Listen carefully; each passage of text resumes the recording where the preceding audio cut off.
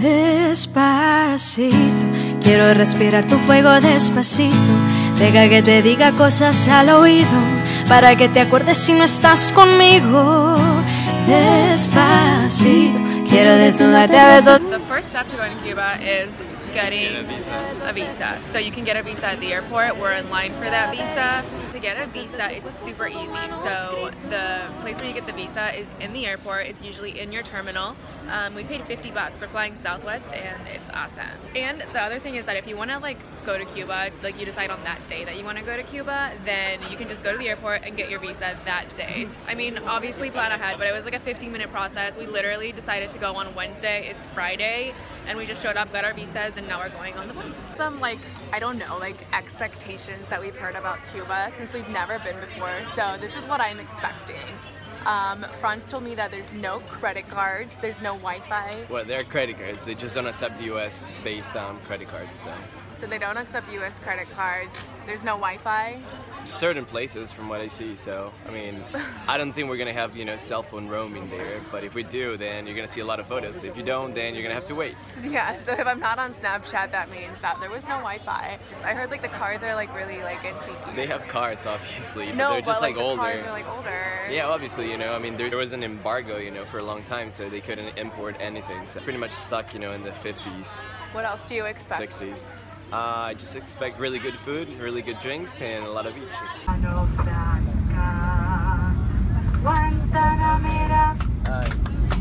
Guajira, Guantanamera.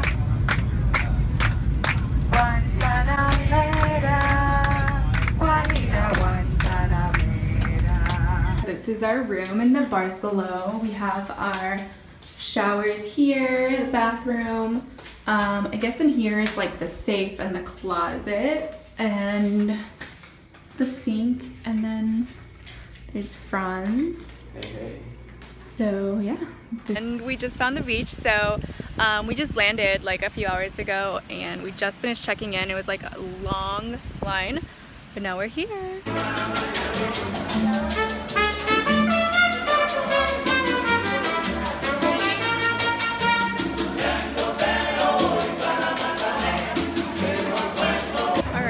Here in Cuba, we have very limited Wi-Fi, and if you want to get Wi-Fi, you have to use these internet cards, and there's not a lot available, so they're really hard to come across, and they only give you 1 hour of internet. So I've been super disconnected, and a lot of websites actually don't even work with these cards. Unfortunately, well, we kind of already expected this, but the food, it's really bad. It's really inedible. I mean, there is a lot of food, but I mean, it's just not really good food. We literally had to go to the convenience store in the hotel to buy a bag of chips and bottles of water, and that's what we ate for dinner last night. So we finally made it to the beach. It's like 2 p.m. We kind of slept in because we were so tired from traveling all day yesterday, but it's really gorgeous. Like the water is just pristine. I'm gonna jump in a little bit.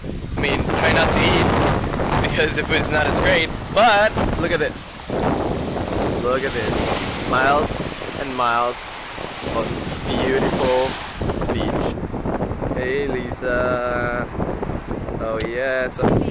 Hi, what are you doing? I'm trying not to fry, it's so hot. I know, it's a beautiful day though.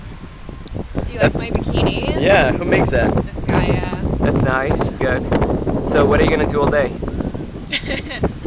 Lay here, and then we're gonna go eat, and I'm so excited to have some real Cuban food. Where are we gonna go and eat? Downtown Varadero. Is it that way or that way? Varadero. I have no idea which way. Pasito a pasito, suave suavecito, nos vamos pegando poquito a poquito. Cuando tú me besas con esa destreza, toqueré malicia con delicadeza. Pasito a pasito, suave suavecito, nos vamos pegando. Like I said, the food in our hotel was really, really bad. So we ventured out into downtown Varadero to get some real Cuban food, and it was so good. So now we're gonna go over to Plaza Americana, where they have like some tourist attractions, and just walk around. Hey guys, so right now we're walking in downtown Varadero. Varadero. Varadero, and I got this hat. How much is this hat? $3? Like 3 Cuban pesos, which is like $4, about $4 for US dollars. Yeah, because conversion rates here like suck. But little artists and like little markets and stuff. Hey guys, so we decided to take a day trip into Havana from Varadero. It's about a 2-hour bus ride and we did a guided tour, so we're kind of in the middle of that right now.